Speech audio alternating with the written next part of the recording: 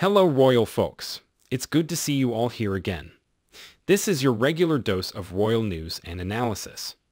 But before we start, please subscribe to my channel and click the bell icon. Thanks. Prince Harry's former flame has spoken out after watching Harry and Meghan Vol on Netflix, saying she doesn't recognize him. American reality TV star Catherine Ommanney, best known for The Real Housewives of D.C., believes Meghan, Duchess of Sussex, has cast a spell over the Duke of Sussex.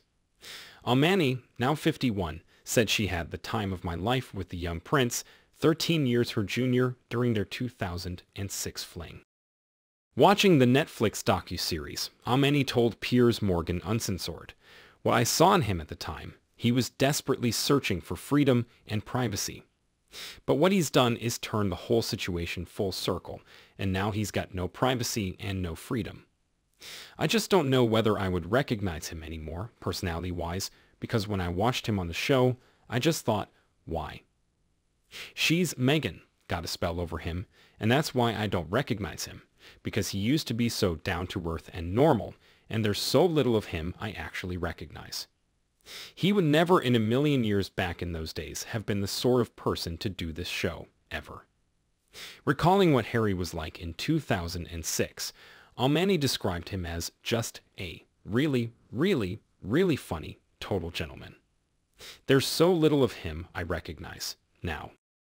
Ommanney first spoke out about the relationship for the first time in early December, sharing that she had the time of my life, The Sun reports.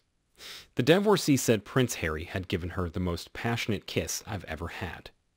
In her candid interview, she also revealed the pair frequently kissed passionately during dates, and even posed together for a photo in a bathtub. Before meeting and marrying Meghan, Harry had been in a long-term relationship with socialite Chelsea Davy. But Ommanney said she wasn't sure if he was on a break from that relationship when they hooked up. The pair met at the Art Bar in the London suburb of Chelsea in May 2006. Ommanney claimed Prince Harry told her he dreamed of living a regular life.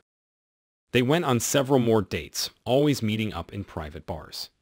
After news broke of his relationship with Davy, Ommanney said Harry changed his number and stopped all contact.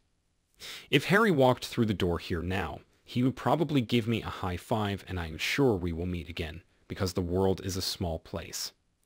I hope he is happy and has found some freedom finally, because that is something he was desperately searching for back then." So what do you think, guys? Please share your thoughts in the comments. Until then, thanks for watching. We'll see you again with some more interesting news about royal family. Thank you.